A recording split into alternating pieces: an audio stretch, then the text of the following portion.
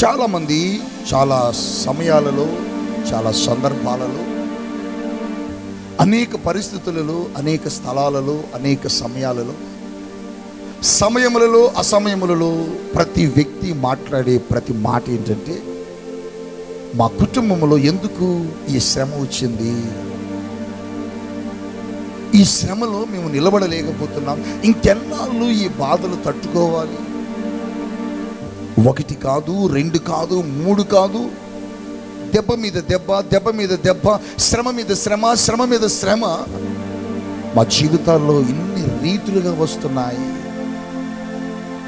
ఇప్పుడు వరకు ఉంటాయంటావు ఈ శ్రమలు, ఇక పోవేమో, ఈ బాధలిక మనల్ని విడిచి వెళ్ళవేమో, ఈ కష్టాలిక మనల్ని విడిచిపోవేమో అని చాలా సందర్భాలలో దేవుని సన్నిధికి వస్తున్న వారు అడుగుతుంటారు, దేవుని సన్నిధికి రాని వారు కూడా అడుగుతుంటారు. ఎందుకంటే శ్రమ వచ్చినప్పుడు కృంగిపోయి ఆ శ్రమలో నిలబడటం చేతగాక ఆ శ్రమ వారిని ఏం చేస్తుందంటే ఒక్కొక్కసారి తట్టుకోలేక ఆత్మహత్యలు చేసుకునే వ్యక్తులు చాలామంది ఉన్నారు. నేను ఎరిగిన కుటుంబాలు చాలా ఉన్నాయి బిడ్డ. వారు మాతో చెబుతున్న మాటలు, విషయాలు ఏంటంటే, పాస్టర్ గారు ఇంకా ఎన్ని సంవత్సరాలు ఈ శ్రమలు తట్టుకోవాలండి? కుమారుడు చూస్తేనేమో త్రాగుబోతయ్యాడు, బిడ్డలు చూస్తేనేమో తిరుగుబోతులైపోయారు, భర్త చూస్తేనేమో ఉద్యోగానికి వెళ్ళడు, నేను బయటికి వెళ్ళి పని చేద్దామంటేనేమో పరిస్థితులు బాలేదు. ఈ కుటుంబం అంతా కూడా చిందరవందర అయిపోయి ఏ మాత్రము కూడా కనీసం భోజనానికి కూడా మాకు అందని పరిస్థితుల్లో కొట్టుమిట్టాడుతున్నాం పాస్టర్ గారు అన్న కుటుంబాలు నేను ఎరిగి ఉన్నాను. అప్పుడప్పుడు మీ జీవితంలో కలిగే శ్రమలు, అప్పుడప్పుడు మీ జీవితంలో కలిగే బాధలను బట్టి మీరు కృంగిపోయి ఏడ్చి ఏడ్చి ఏడ్చి ఏడ్చి ఏడ్చి ఇక ప్రభువు మనకు సహాయము చేయడేమో, ఇక ప్రభువు మనకు తోడుగా ఉండడేమో, ఇక మనల్ని ఆయన చూడటం లేదేమో అని దేవుని మందిరాలను విడిచి వెళ్ళిపోయిన కుటుంబాలు చాలా ఉన్నాయి. దేవుని సన్నిధిని వదిలేసుకుని వెళ్ళిపోయిన వ్యక్తులు కూడా చాలామంది ఉన్నారు. కానీ నా బైబిలు నీకొచ్చే శ్రమలను గురించి మాట్లాడుతున్న మాట ఈ రాత్రి పేతురు రాసిన మొదటి పత్రిక 5వ అధ్యాయం 10వ వచన భాగంలో ఒక చక్కని మాట మనకు కనిపిస్తుంది, చూద్దాం.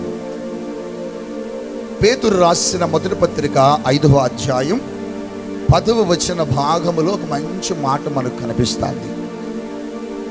తన నిత్య మహిమకు క్రీస్తునందు మిమ్మును పిలిచిన సర్వ కృపానిధియగు దేవుడు కొంచెము కాలము మీరు శ్రమ పడిన పిమ్మట తానే మిమ్మును పూర్ణులుగా చేసి స్థిరపరిచి బలపరచును. గట్టిగా చెప్పకూడదామా?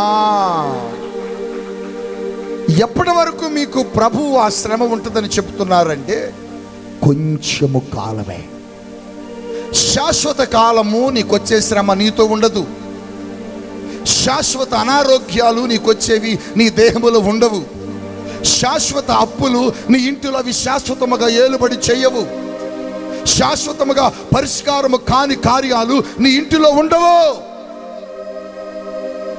ప్రభు అంటున్నాడు అది కొంచెము కాలమే. నీకున్న పైన, నీకున్న వ్యాధైనా, నీకున్న సమస్య అయినా, నీకున్నటువంటి ఏ ఆర్థిక పరమైన ఇబ్బందులైనా అది ఎన్ని రోజులు, ఎంతకాలం ఉంటుందంటే కొంచెము కాలమే.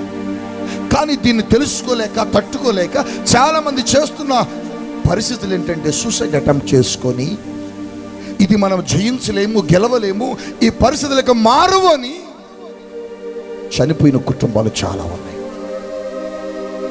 రోజు ఉదయం న్యూస్ పేపర్ చూస్తున్నదే, వార్తలు చూస్తున్నదే, ఒక స్నేహితుడు కాల్ చేస్తున్నదే, ప్రయాణమై వెళుతున్నదే, ఏది సమస్యలు తట్టుకోలేకట అతను చనిపోయాడటండి.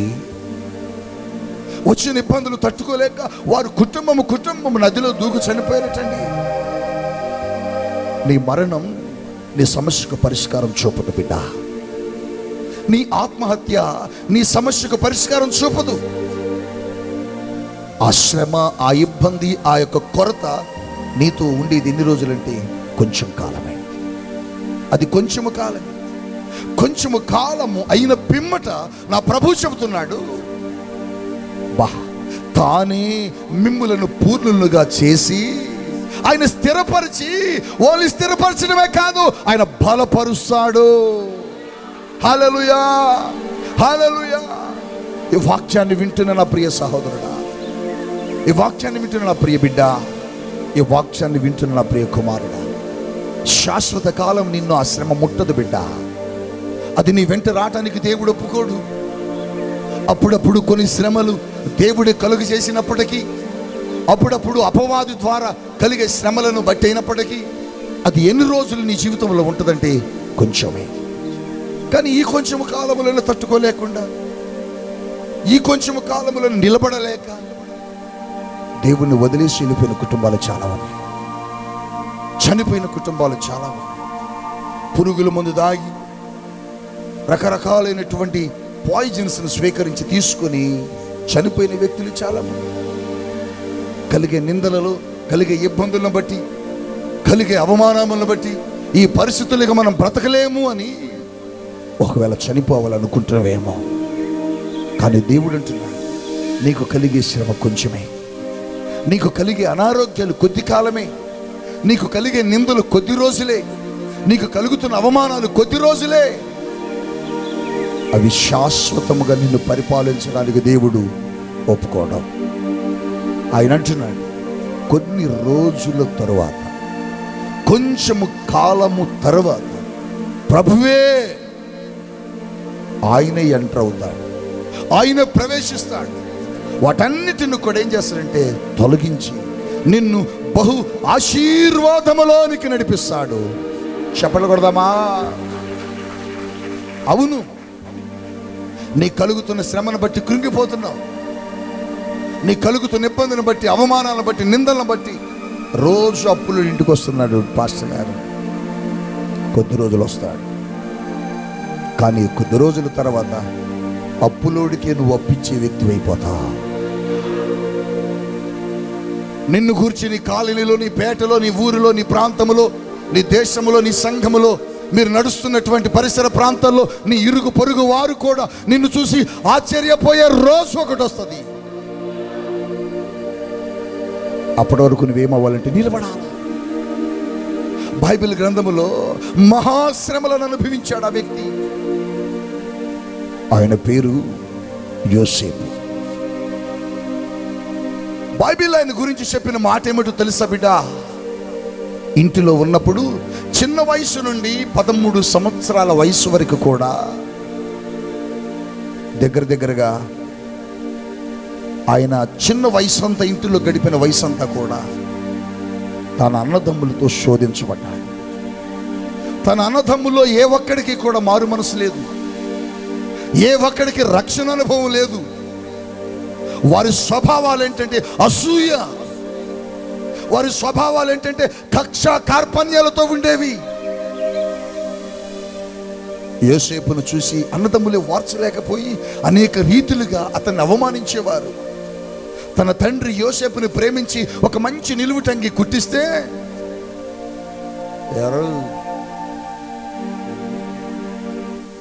మనోడికి ఏంటి డాడీ నా అంగీ కుట్టించిండు, ఎంత బాధపడి ఉంటుందో. అన్నలారా, పొలములో మీరు పనలేరుతున్నప్పుడు మీ పనులు నా పనులకు సాగిల పడుతున్నాయి.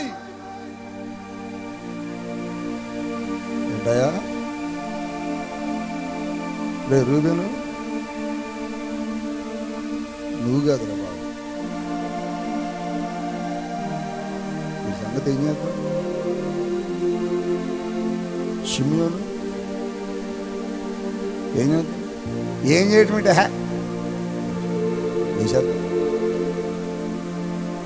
ఓ పని చేద్దాంరా, నమ్మకంగా తీసుకుపోతాం తోటలోకి. యేసోబు రా, ఏంటి సంగతులు, ఇంటి దగ్గర విషయాలు ఏంటి, మేము పొలంలో పని చేసుకుంటున్నాంలే, నువ్వు అంగి చేసుకుని వచ్చినట్టు రా, ఏంటి సంగతులని తీసుకెళ్తుంటే యోసేపుకి తెలియలేదండి తన అన్నదమ్ములు వేసుకున్న ప్రణాళిక. యోసేపు తన అన్నదమ్ములు యోసేపుని ఇంతగా ద్వేషిస్తున్నారని, అవమానిస్తున్నారని, యోసేపుని కొట్టబోతున్నారని, యోసేపుని చంపబోతున్నారని ప్రణాళికలు వేస్తున్నారని యోసేపు గ్రహించలా. కానీ యోసేపు తన అన్నదమ్ములు ప్రేమించి వారితో కలిసి తీసుకొని వెళ్ళి ఘోరంగా కొట్టేసి, కొట్టేటప్పుడు ఒక్కొక్కడు అంటున్న మాట ఏంట్రా, నీ పని వచ్చి సరే చెప్పు, గుర్తుంటే అన్నా కొట్టకండి అన్నా, ఇటు పెట్టి కొడుతున్నాడు ఒకడు, అటు పెట్టి కొడుతున్నాడు ఒకటి, ఇక రకరకాలుగా కొట్టేశా. బయటోడు కొడుతుంటే తిరగబడతాడేమో, ఒకవేళ బయట వ్యక్తి కొడుతుంటే తిరగబడేవాడేమో. తన ఇంటిలో వ్యక్తులు తనను నిందిస్తుంటే, కొడుతుంటే ఎవరిని పిలవాలి యోసేపు? ఎవరి వైపు చూడాలి యోసేపు? తన అన్నదమ్ములే తనను అవమానించి శ్రమలను ఆయన జీవితంలో ప్రవేశపెడుతుంటే, శ్రమలకు ఆయన నెట్టేస్తుంటే ఎటు చూడాలి యోసేపు? కొట్టేసి గోతులు పడేసి, అతని ఒంటి మీద వస్త్రాలంటే లాగేసి, ఓ జంతువుని చంపి దాని రక్తాన్ని ఆ వస్త్రాలకు రాసి తన తండ్రి దగ్గర తీసుకువెళ్ళారు. కొట్టేటప్పుడు దూరి మెదపుల యోసేపు, ఎందుకు కొడుతున్నారు నన్ను, డాడీతో చెబుతానులే. తిరగబడలా, పారిపోలా. పారిపోయే శక్తి యోసేపులో ఉన్నది, తిరిగి మాట అనగలిగే శక్తి యోసేపులో ఉన్నది. కానీ యోసేపు ఒక మాట కూడా అన్నా. ఆ గోతులో పడేసి ఐగుప్తీయులు మార్గము గుండా వెళుతుంటే యోసేపును నమ్మేశారు. యోసేపును బానిసగా కొన్ని వెండి నాణాలు కమ్మేసి తండ్రికి తీసుకొచ్చి అబద్ధం చెప్పేసి యోసేపును బానిసగా అమ్మితే, యోసేపు ఏ దేశానికి బానిసగా వెళ్ళాడు, ఆ దేశములో భయంకరమైనటువంటి శ్రమలు, బానిసగా బానిసగా బానిసగా బ్రతుకుతూ, ఇక్కడేమో ఇంట్లో అన్నదమ్ములు, అక్కడికి వెళ్ళాక పోతీఫరు భార్య ద్వారా శోధించబడ్డాడు. అతను ఎప్పుడైతే పాపం చేయమన్నదో, అతను చెయ్యని పాపాన్ని బట్టి అతను పాపము చెయ్యను అని చెప్పేసరికి ఆవిడేం చేసింది తెలుసా, యోసేపు మీద లేనిపోని మాటలు కాయించేసి, తాను చెయ్యమన్న పాపము యోసేపు చెయ్యలేదని యోసేపును ఆటాడుకున్నది ఆ దేశంలో. ఇంటి దగ్గర ఉంటేనే అన్నదమ్ములు, అమ్మబడిన చోటేమో పోతీఫరు భార్య నిందలు, దేశంలో నిందలు. వచ్చిన వాళ్ళందరూ చూస్తున్నారు, ఆ నిందేసి ఆ అమ్మాయిని పాడు చేయబడినట్టు కదా, వీడేనా కుర్రోడు కదా, అంటడి చేసిండు. ఆ చెరసాల్లో వేస్తూ వచ్చిపోయి వాళ్ళందరూ ఎక్కిరిస్తుంటే మౌనమయ్యాడు. ఇలా ఎన్ని సంవత్సరాలు శ్రమలు అనుభవించాడో తెలుసా? ఇలా ఎన్ని సంవత్సరాలు నిందలు అనుభవించాడో తెలుసా? ఇలా ఎన్ని సంవత్సరాలు కష్టపడ్డాడో తెలుసా? దగ్గరగా సుమారుగా 13 సంవత్సరాలు. గట్టిగా హల్లెలూయా. 13 సంవత్సరాలు యోసేపు జీవితంలో నిందలే అన్ని. చిన్నప్పుడేమి ఇంటి దగ్గర, తన అన్నదమ్ముల దగ్గర, ఐగుప్తు దేశంలోనేమో పోతీఫర్ ఇంట్లో రకరకాలైనటువంటి నిందలు, అవమానాలు ఆ చెరసాల్లో వేయబడిన తర్వాత కూడా అనుభవించాడు.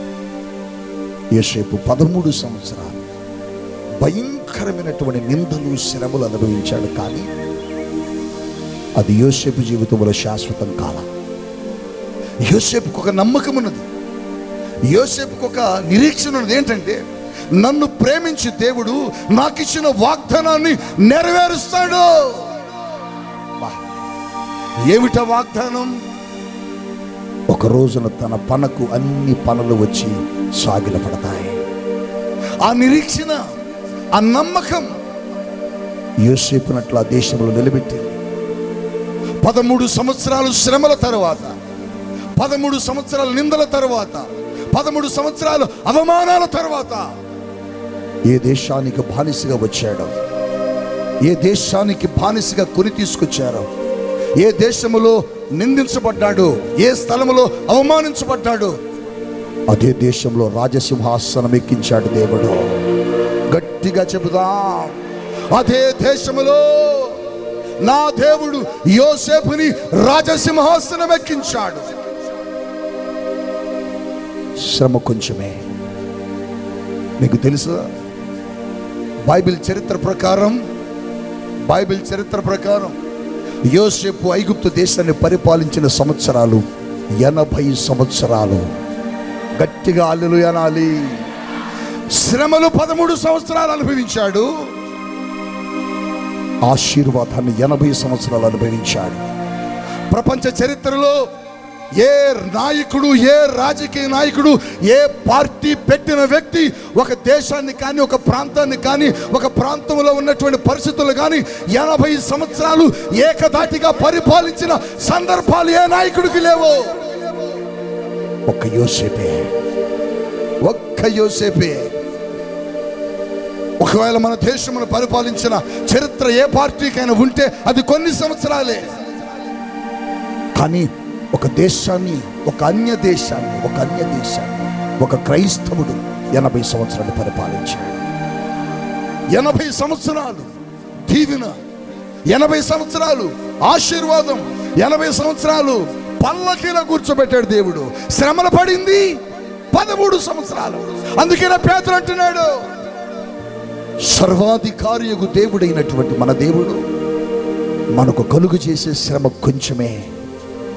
కొంచెము కాలము తర్వాత నీ శ్రమంతా పోతుంది. నీ శరీరంలో వ్యాధులు కూడా అంతే. ఈ దేహము ఎప్పుడు బాగుపడదా, ఈ రోగం ఎప్పుడు తగ్గిపోదా, ఈ శ్రమలు ఎప్పుడు పోవా, ఏంటి నా పరిస్థితులు అనుకుంటున్నావు. ఒకవేళ శ్రమ వచ్చినా, ఆ రోగం వచ్చినా, ఆ రోగాన్ని బట్టి కూడా దేవుని మహిమపరచాలి. చెరసాల్లో వేసిన, గోతిలో వేసిన, ఐగుప్తీయులకు అమ్మిన, ఆయన చేసిన పని ఏంటంటే దేవునికి స్తోత్రం అన్నాడు. శ్రమ వచ్చినప్పుడు కృంగిపోలే, కష్టం వచ్చినప్పుడు కృంగిపోలే, ఇరుకులు వచ్చినప్పుడు అన్నదమ్ములు అతన్ని అవమానిస్తున్నప్పుడు అతను ఏది అనుకోలే, ఒకటే అనుకున్నాడు, నన్ను ఆయన చూస్తున్నాడు. ఒక రోజంటూ నా జీవితంలో దేవుడు ఒక అద్భుతం చేస్తాడు. ఈరోజు వాక్యాన్ని వింటున్న ప్రియ బిడ్డ, ఒక రోజంటూ నీకు వస్తుంది. ఒకరోజు నీ అవమానములకు బదులు, నీ నిందకు బదులు భూదండను దేవుడు నీ మెడలో వేస్తాడు. నువ్వు ఎక్కడైతే ఏడ్చావో అక్కడే నువ్వు లేచి తిరిగి నువ్వు సంతోషించేటట్లుగా నీ ముఖము నిండా ఆయన నవ్వును చూస్తాడు. నీ కన్నీరు ఏ స్థలములో విడిచావో ఆ స్థలములో నీ కన్నీటికి బదులు దేవుడు సంతోషాన్ని, బూడిదకు బదులుగా భూదండను నీ జీవితంలో కలుగు చేస్తాడు. శ్రమ శాశ్వతం కాదు, వ్యాధులు శాశ్వతము కాదు, అప్పులు శాశ్వతము కాదు. ఏదైనా శాశ్వతముగా ఉన్నది అంటే అది దేవుని కృపే. ఈరోజు ఎందుకు నువ్వు బాధపడుతున్నావు? ఎందుకు నువ్వు కృంగిపోతున్నావు? ఎందుకు నువ్వు దుఃఖిస్తున్నావు? నీ పరిస్థితులన్నీ చూసుకుని ఏడుస్తున్నావు. ఇంట్లో కూర్చొని తలుపేసుకొని నీ పరిస్థితులన్నిటిని చూసి దుఃఖిస్తున్నావు. యోసేపు ఏ ఒక్క రోజు తను కొట్టిన వారిని చూసి ఏడవలా, తన మీద నిందలు వేసిన స్త్రీని చూసి దుఃఖించలా. ఏమిటి నా పరిస్థితి ఎట్లయిపోయింది? నేను లేచిన దగ్గర నుంచి చిన్న వయసు నుండి చాలా భక్తిగా ఉన్నానే, నాకు వచ్చిందేంటి ఈ శ్రమ అని ఆయన అనుకోలా. ఒకటే అనుకున్నాడు, కొంచెం కాలం ఉంటుందేమో, దేవుడు నాతో ఉన్నాడు, నాకు ఆధారమైన వాడు, నాకు సహాయము చేసేవాడు, ఆయన నాతో ఖచ్చితంగా ఉన్నాడు ఈ దేశంలో. నీ కుటుంబ పరిస్థితులను చూసి దుఃఖిస్తున్నావేమో, నీ కుటుంబంలో నీకున్న పరిస్థితులను చూసి దుఃఖిస్తున్నావేమో, అది శాశ్వత కాలం కాదు బిడ్డ. ఒక్కొక్కసారి మా జీవితంలో మంచి మండు టెండలో సువార్తకు వెళ్ళి ఇంటికి వచ్చేసరికి అట్లా వెళ్ళేసరికి ఈ ఇంట్లో భోజనం ఉండేది కాదు.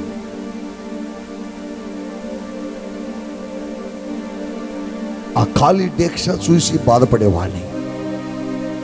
పోనీ బయటికి వెళ్ళి ఏదైనా తిందాము అని ఇల్లంతా వెతికితే రూపాయి కూడా దొరకని రోజులవి. ఇద్దరం మోకరించి, యేసయ్యా ఈ పరిస్థితిని బట్టి మేము కృంగిపోటలా, ఈ పరిస్థితి ఎందుకు వచ్చింది అని నిన్ను మేము అడగటలా, నీ సేవ చేస్తుంటే ఇలా ఎందుకు చేసావు అని నేను మిమ్మల్ని ప్రశ్నించట్లా. కానీ ఒక రోజు వస్తుంది, ఆ రోజున మేము అడిగింది మాకు ఇస్తాం, మా ఇల్లు సమృద్ధిగా ఉండేటట్లు చేస్తాం, ఆ నమ్మకం మాకుందే సయ్యా అని ఇద్దరం కలిసి ప్రార్థన చేసుకునే వాళ్ళం అంతే. కానీ ఈ రోజున దేవుణ్ణి నిందించలా, ఏ రోజున దేవుణ్ణి నువ్వెందుకు ఇలా చేసావని అడగలా. నువ్వు కూడా నేర్చుకోవాల్సింది ఏంటంటే, నీకున్న పరిస్థితులను బట్టి, నీకున్న సమస్యలను బట్టి నువ్వు కృంగిపోవటం కాదు, కానీ ఒకరోజు నీ జీవితంలో ఖచ్చితంగా దేవుడిస్తాడు. కొన్ని సంవత్సరాలు నువ్వు శ్రమపడినా, కొన్ని సంవత్సరాలు నువ్వు ఇబ్బంది పడినా, ఒకరోజు ఆ శ్రమల స్థానంలో దేవుడు ఏమి ఇస్తాడంటే ఆశ. మేము తిరువురు పట్టణంలో పరిచర్య చేస్తున్న దినాలలో మేము ఒక ఇంటిలో అద్దెకుండి సువార్త చేసేది. ఆ ఇంటి వారు మా పరిస్థితులన్నీ గమనించేవారు. మమ్మీ వెళ్ళి ఇంటి ముందున్న ఆ కంపంతటిని కొట్టుకొచ్చి, ఆ ముళ్ళ కంప లోపలికి, చెట్ల గుండా లోపలికి వెళ్ళి ఆ ముళ్ళన్నిటిని కొట్టుకొచ్చి ఎండబెట్టి వాటిని సాయంత్రం పొయ్యిలో పెట్టి వంట చేయటం. ఒక్కొక్కసారి భోజనానికి లేక ఇబ్బంది పడటం, పిల్లలకు కనీసం టిఫిన్ పెట్టడానికి కూడా మా దగ్గర ఏమి లేకపోవడం, సరిగ్గా క్రమంగా ఇంటద్దె కట్టలేకపోవడం, కరెంటు బిల్లు కట్టలేకపోవడం, ఇవన్నీ 8 సంవత్సరాలు మేమున్న ఇంటి వారు మమ్మల్ని గమనించారు. ఆ తరువాత ఈ మధ్యకాలంలో మా దగ్గరికి ఇక్కడికి సారపాక పరిచర్యకి దేవుడు వచ్చాక ఒకరోజు మా దగ్గరకు వచ్చారు. వచ్చి మా ఇంట్లోకి వచ్చి మా పరిస్థితులు చూసి వారన్న మాట ఒకటే, పాస్టర్ గారు, మీ దేవుడు మిమ్మల్ని ఆ శ్రమలలో వదలలేదు, ఆ శ్రమలే మీ జీవితంలో ఉండేటట్లుగా చేయలేదు. మీరు మన ప్రాంతంలో సేవ చేసినప్పుడు ఎన్ని ఇబ్బందులు పడ్డారు, ఎన్ని ఇరుకులు పడ్డారు, ఇప్పుడు అవన్నీ కూడా ప్రభు తీసేశాడు. ఎంత ప్రేమ కలిగిన దేవుడే యేసయ్య. నీ జీవితంలో కలిగే శ్రమ నీకు శాశ్వతం కాదు బిడ్డ. నీ బ్రతుకులో కలిగే నిందలు అవి శాశ్వతం కాదు. నిన్ను నిందించిన వారు నీ ముందు తల ఉంచుకుంటారు. ఈ అబ్బాయేనండి, ఈ అబ్బాయే నాతో పాపం చేయడానికి వచ్చాడు, అల్లరి పిల్లడు అనుకుంటా, తిరిగిపోతాడు అనుకుంటా, చిచ్చిచ్చి అని లేనిపోని నిందేసింది. రాజసింహాసనం మీద కూర్చున్నప్పుడు పోతీఫరు భార్య ఇలా చూసే ఉంటాడు. పోతీఫరు భార్య అప్పుడు ఏం చేసి ఉంటుంది? తల దించుకుని ఉంటుంది. నీ మీద నిందలేసిన వాళ్ళు, నిన్ను అవమానించిన వాళ్ళు, నువ్వు రోడ్డున పోతుంటే నిన్ను చూసి ఎక్కిరించిన వాళ్ళు, రే అసలు ఇంట్లో తిండి ఉండదు, తిప్పలు ఉండదు అని అన్న వాళ్ళు, నువ్వు తీసుకున్నప్పుడు నీ అప్పును గురించి నిన్ను మాటలో రకరకాలైన మాటలు అన్నారు చూడు, వాళ్ళందరూ ఒక రోజున నువ్వు సింహాసనం ఎక్కుతావు. ఒక రోజున దేవుడు నిన్ను ఆశీర్వదిస్తాడు. ఒక రోజున దేవుడు నిన్ను ఉన్నత స్థితికి తీసుకువెళతాడు. ఆ రోజు నీ ముందు వచ్చి చేతులు కట్టుకుంటాడు. పోతీఫరు భార్య అటు ఇటు తిరుగుతూనే ఉండుంటది. కానీ యోసేపులో మంచి లక్షణం ఏంటంటే, ఈ అమ్మాయి నన్నప్పుడు ఇబ్బంది పెట్టింది, ఇప్పుడు అధికారం నాకు వచ్చి తొక్కి పడేయాలా అని అనుకోలా. ఆయన అనుకున్నది ఏంటంటే, దేవుడే చూసుకుంటాడు. హల్లెలూయానండి, హల్లెలూయా. యోసేపు జీవితంలో ఎన్ని శ్రమలు, ఎన్ని నిందలు, ఎన్ని అవమానాలు. ఒకరోజు నేను సైకిల్ వేసుకుని సువార్తకి వెళ్తుంటే మా బంధువులు మాకు చాలా చాలా దగ్గర నన్ను చూసి అని ఉమ్మేసిపోయాను. నేను ఇంటికి వచ్చి మమ్మీతో చెప్పి ఏడ్చాను. మమ్మీ అన్నారు, మన మీద వేసిన ఉమ్మి మనం ఎలా భావించాలంటే అది ఒక సెంటులా అత్తర్లాగా భావించడమే. ఒక రోజున ఆ ఉమ్మే సువాసనగా దేవుడు మారుస్తాడు. ఎంత గొప్ప దేవుడు అండి. ఎన్ని అవమానాలండి యోసేపుని అన్నదమ్ములు, ఎన్ని తిట్టారు. ఆ వాక్యాలు ఇంటికి వెళ్ళి చదువుకోండి. ఎన్నిసార్లు నిందించారు, అవమానించారు, కొట్టేటప్పుడు ఎన్ని మాటలు అన్నారు. ఒక్కడికి మారు మనసు లేదు వాళ్ళ ఇంట్లో. అటువంటి వాళ్ళ మధ్య యోసేపు ఆ శ్రమలన్నిటిని అనుభవించి దగ్గరగా ఐగుప్తు దేశంలోకి వచ్చిన తర్వాత 13 సంవత్సరాలకు పైగా శ్రమలు అనుభవించిన ఆ శ్రమల తర్వాత యోసేపు అనుభవించింది ఏంటంటే 80 సంవత్సరాల రాజరికాన్ని దేవుడిచ్చాడు. ఈ రాత్రి నీ జీవితంలో కలిగే శ్రమ, మీ జీవితంలో కలిగే నిందలు, అవమానములు, ప్రభు అంటున్నాడు అవి శాశ్వతము కానే కాదు. బైబిల్ గ్రంథంలో మరొక ఆయన జీవితాన్ని కూడా మనము పరిశీలించగలిగితే ఆయన పేరు యోబు. ఎంత ఆస్తిమంతుడు, ఎంత గొప్ప వ్యక్తి యోబు. ఆ దేశంలో యోబుని మించిన వ్యక్తి ఎవరో లేరు. అటువంటి గొప్ప ఉన్నతమైన వ్యక్తి, మంచి ఆస్తి, బహు దీవెనలతో నింపబడిన వ్యక్తి. కానీ అనుకోకుండా ఒక రోజున యోబు జీవితంలో భయంకరమైన శ్రమ. భోజనం చేస్తూ ఉన్న తన బిడ్డలు, కుమార్తెలు, కుమారులు హఠాత్తుగా చనిపోయారన్న కబురు. ఈ కబురు చెప్పి ఒకడు వెళ్తున్నాడో లేదో మరొకడు పరిగెత్తుకొచ్చాడు. ఎన్నో పరిగెత్తుకొస్తున్నాడు రా అరే సరే, ఏమండి మన గొర్రెలు కాసే కాపర్ల మీద ఒక పెద్ద అగ్గినొచ్చి పడి మన వాళ్ళందరూ చనిపోయారండి. అవునా? ఇది తిరిగే లోపల మరొకడు పరిగెత్తుకొచ్చాడు. ఏమండి యోబు గారు, వీడేం పిడుగు వార్త తెస్తున్నాడు అనేసరికి మన పొలములో ఉన్న ఒంటెల మీద ఒక భయంకరమైన ఖడ్గం మన పనివారుల మీద పడి చనిపోయారండి. ఒక్క రోజులోనే తన బిడ్డలను కోల్పోయాడు. ఒక్క రోజులోనే తన ఆస్తిని కోల్పోయాడు. ఒక్క రోజులోనే బంధువులందరూ అతను వదిలేశారు. ఒక్క రోజులోనే తన భార్య తనను నిందించి చిచి పో బయటికి.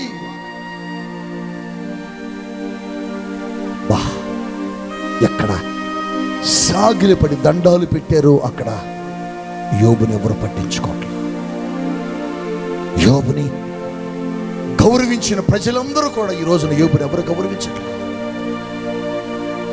ఒకవేళ నువ్వు కూడా నీకున్న ఆస్తులు, నీకున్న అంతస్తులు పోవడాన్ని బట్టి నీకున్న ప్రాంతంలో నిన్నెవరు ప్రేమించటంలో, గౌరవించటంలో బాధపడుతున్నావేమో బిడ్డ.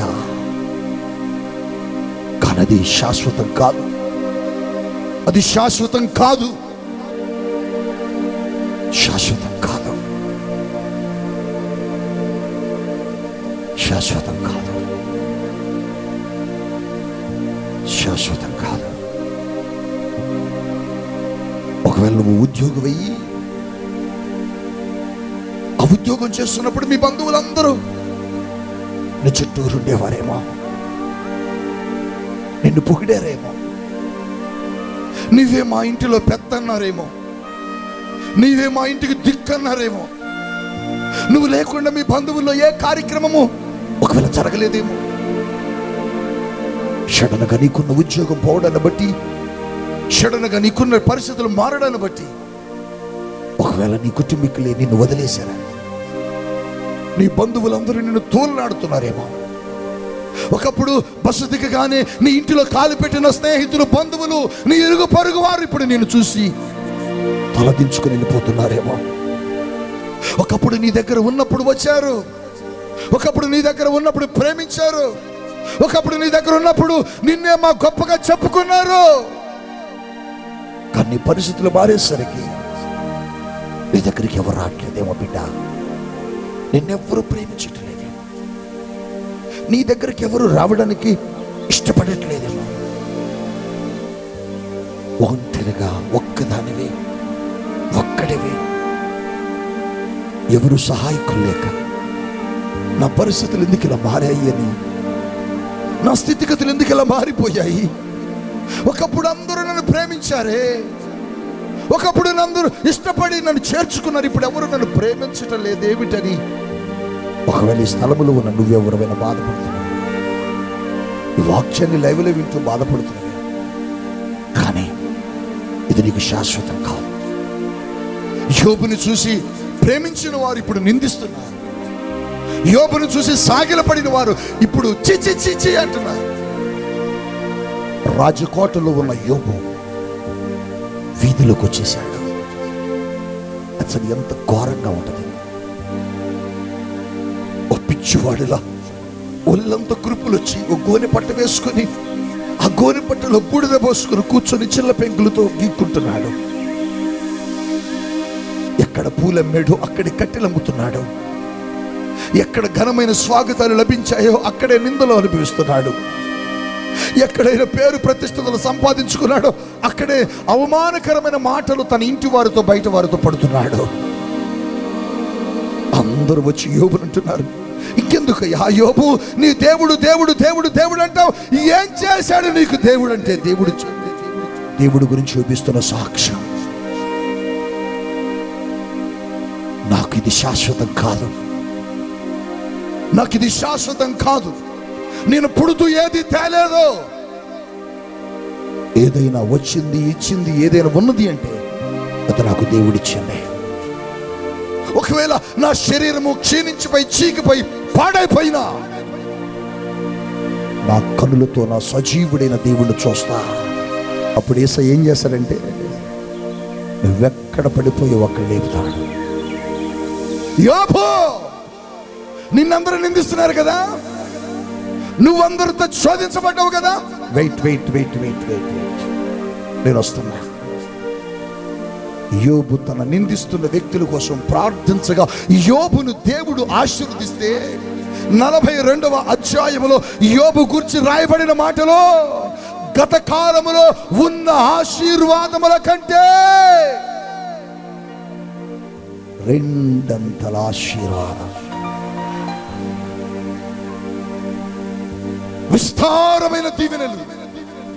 చనిపోయిన బిడ్డల కంటే ఇప్పుడు పుట్టిన బిడ్డలు చాలా ఆ దేశంలోనే అందమైన వ్యక్తులు. ఆ బిడ్డ పేరే కెజియా. ఎంత ఆశీర్వాదం, ఎంత దీవెన. యోబుకు వచ్చిన శ్రమ కొద్ది రోజులు కొన్ని సంవత్సరాలే కానీ, యోసేపుకు వచ్చిన శ్రమ ఇబ్బందులు కొన్ని సంవత్సరాలే కానీ, వీళ్ళ జీవితంలో అనుభవించిన ఆశీర్వాదాల సంవత్సరాలు ఎక్కువ. ఈరోజు నీ జీవితంలో కూడా అప్పులతో బాధపడుతున్నావా, రోగాలతో బాధపడుతున్నావా, నిందలతో బాధపడుతున్నావా? అది కొద్ది రోజులే. మమ్మల్ని కూడా అందరూ నిందించారు, మమ్మల్ని కూడా అందరూ అందరూ అందరూ అందరూ అందరూ అవమానించారు, అసహించుకున్నారు. చిచ్చి చిచ్చి చి బే ఎవడరాడు అడు, వాడు వస్తే వాసన వస్తుంది. అడు బట్టలు చూడు మురికి, వాడు అవతారం చూడు. చిచి చిచి చిచి. ఒక సేవకుల సదస్సుకు వెళ్ళే అందరూ టేబుల్ మీద కూర్చున్నారు. అందరూ టేబుల్ మీద కూర్చొని భోజనాలు చేస్తున్నారు.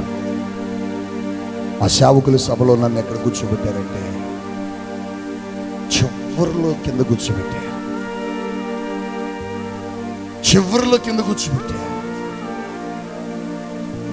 అలా పెట్టి భోజనం కలుపుకొని తింటుంటే నా ఇస్తరులో ఉన్న ఆ చీపురు పుల్లలు ఊడిపోయి ఆ ఇస్తరంతా పాడైపోయి కిందున్న మట్టి నా ప్లేట్లోకి నా ఇస్తరులోకి వచ్చేసి నన్ను చూసి నవ్వుకున్నారు. అందరు బండ్ల మీద కార్ల మీద సేవకులు కుడుకొస్తే నేను సైకిల్ వేసుకుని, ఏం పృథ్వీ ఏది నీ బండి హీరో హోండా అని ఎదులే అన్నా ఎదులే ఏవా సేవ అంటే ఏమనుకుంటున్నావా, ఏమనుకుంటా దేవుడు చూడు మమ్మల్ని అట్లా ఆశించు. సర్లే అన్నా, ఒకరోజు దేవుడు ఇస్తాడు. సర్లే వెళ్ళి జాగ్రత్తగా. అందరికి ఆ సేవకులు కూడికలో వచ్చిన వాళ్ళందరూ కానుక ఇచ్చేవాళ్ళు. నాకు కూడా ఇస్తారేమో, ఇక నా పంట బండింది అనుకునేవాడు. పృథ్వీ భోజనం చేసినవా? భోజనం చేసినా. ఓకే జాగ్రత్త, క్యారియర్. వా ఏదైనా ఇస్తారేమో. అందరూ బండ్ల మీద వెళ్ళిపోతాడే, నేను ఒక్కడే. అన్ని 100 మంది సేవకుల కుడికలో నాదొక్కటే సైకిల్. చాలా బాధేసేది. ఊరు బయటికి వెళ్ళిపోయేవాడిని, మోకరించి ఆ ఫారెస్ట్ లో కూర్చొని, మా ఊరు బయట ఉన్న ఫారెస్ట్ అడవిలో కూర్చొని ఒక్కనే కేకేసేవాడిని, యేసయ్యా నా స్థితిని ఇప్పుడు మారుస్తావు, నా పరిస్థితిని ఇప్పుడు మారుస్తావు, నువ్వు చూస్తున్న దేవుడు అయ్యా ఏడ్చు. దేవుడు ఏం చేశాడు తెలుసా? కొద్ది రోజులు అవమానాలు నిందలు భరించినప్పటికీ దేవుడు వాళ్ళ బండ్లు కానీ అట్టే ఉన్నాయి, ఆ పాత బండ్లు కానీ ఉన్నాయి. ఈరోజు నా యేసయ్య ఏం చేశాడంటే, నేను ఏ బండి కావాలనుకుంటే ఆ బండిని దేవుడు నాకు ఇచ్చాడు. నేను ఏ కారు కావాలనుకున్న నా కారు కంటే గొప్ప కారులు నాకు ఇచ్చాడు. కారు కాదు, కారులు ఇచ్చాడు. కారులు లు లు లు బండి కాదు, బండులు లు లు లు. నన్ను చూసి, నా బట్టలు చూసి నవ్వారు.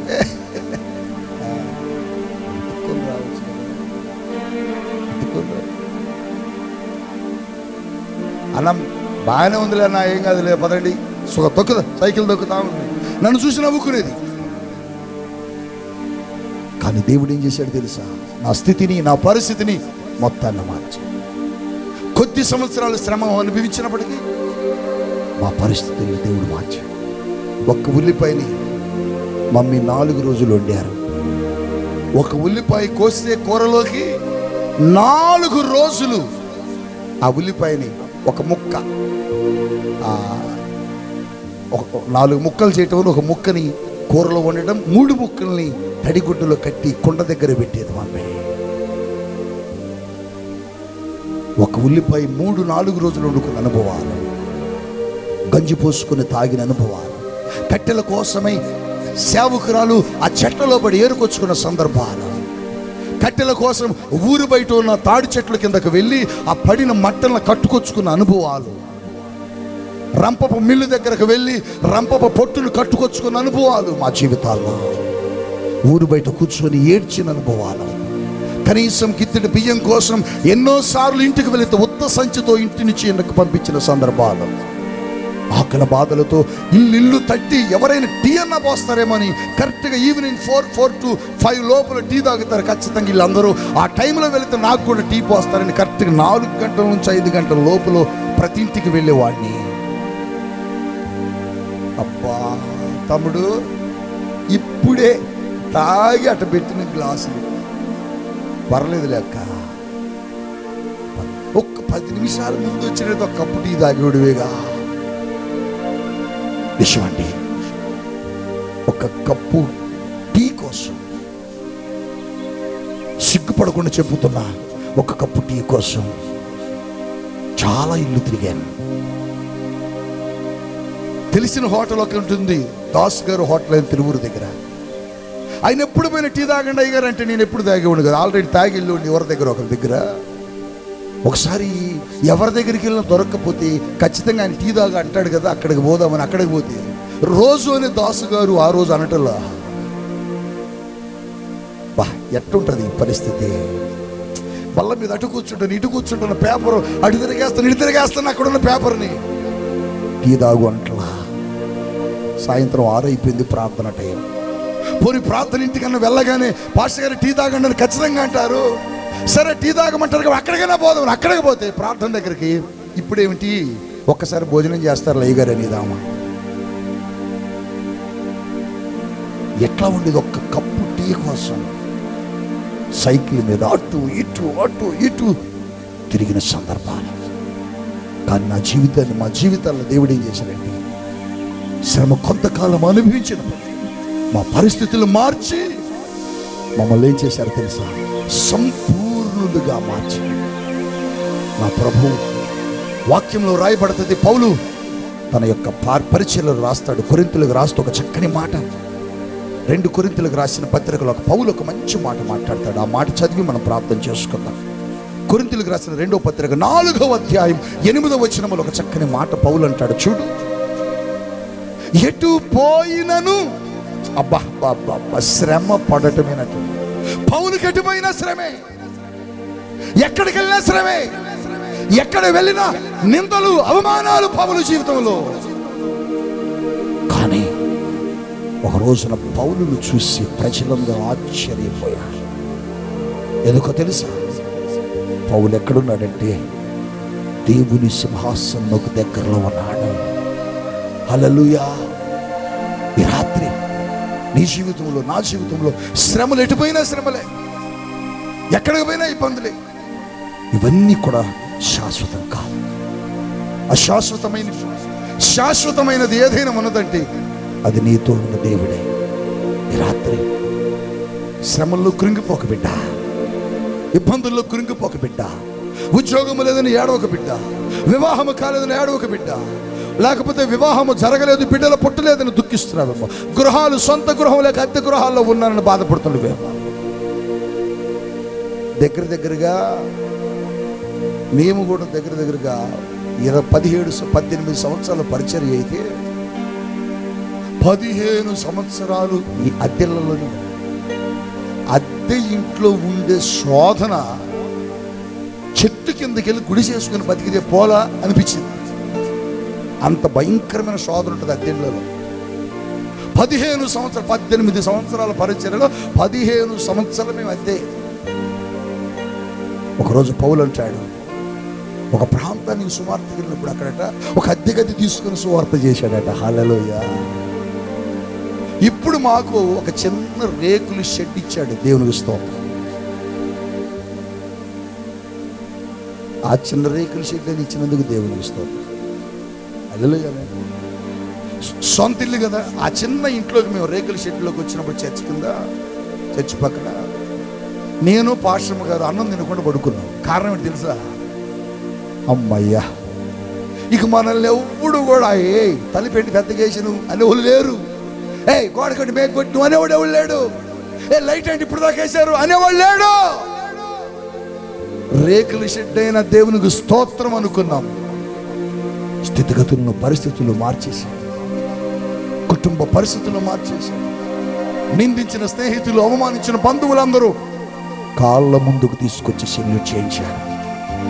యోసేపుని కొట్టిన వారు, నిందించి అవమానించిన వారు ఒక దినాన వచ్చి యోసేపు ముందు చేతులు కట్టుకొని నిలబడ్డారు. యోసేపు గుర్తుపెట్టాడు. కొట్టినోళ్ళు గుర్తుపట్ల. మాట అన్నోడికి ఎందుకు గుర్తుంటుంది? మాట పట్టినోడికి గుర్తుంటుంది. అంతేనా?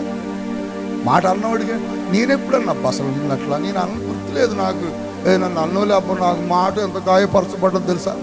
మాట అనిపించుకున్నోడికి ఉంటుంది గుర్తు, అన్నోడికి ఏం గుర్తుంటుంది? కొట్టినోడికి ఏం గుర్తుంటుంది? కొట్టించుకున్నోడికి గుర్తుంది. వీళ్ళు వచ్చి గుర్తుపట్ల. ఎంత గుర్తుపడతారు?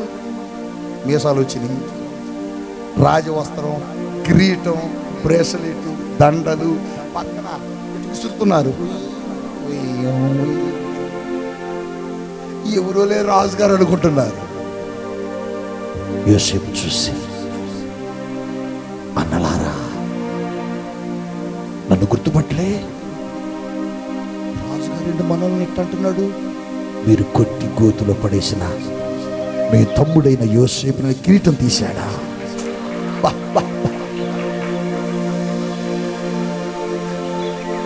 ఒక్కసారిగా గుండెలు పగిలిపోయినాయి. ఒకరోజు నీ ముందు నేను నిందించిన వాళ్ళు నిలబెడతాడు